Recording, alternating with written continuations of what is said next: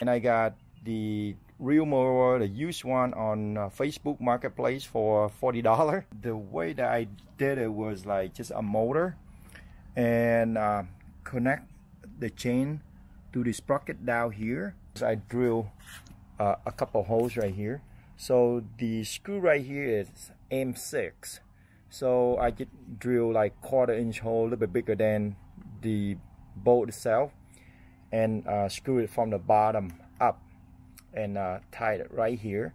And also when I'm doing that, I need to make sure that I align the sprocket from the motor with the one at the bottom.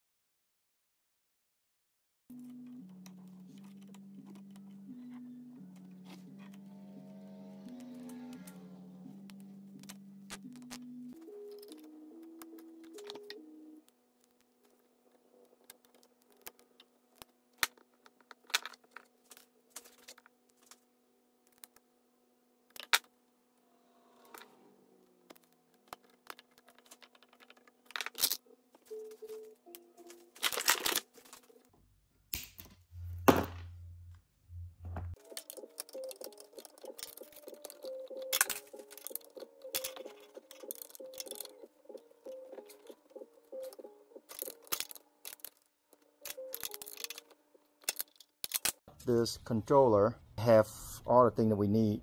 So this one right here that's gonna go to the motor. This one where the battery power coming in.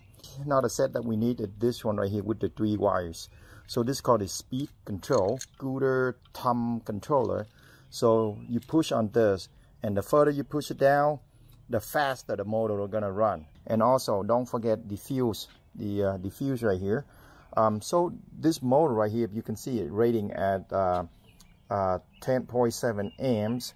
So the closest one we should put in here is 15, to protect the motor and the controller.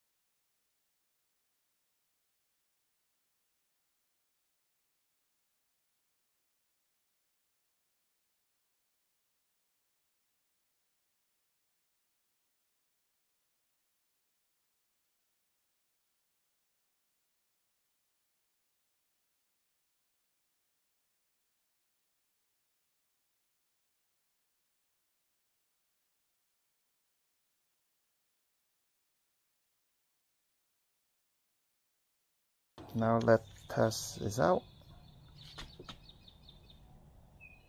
So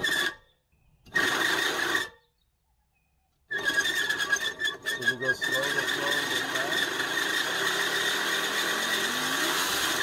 After a few test runs, I found that go full speed is too violent. So I end up putting what I call a limited switch. Technically just the end of a zip tie, and I just stuck in there. So when I push the button, it will stop right there. So give it about like about 50-60% power.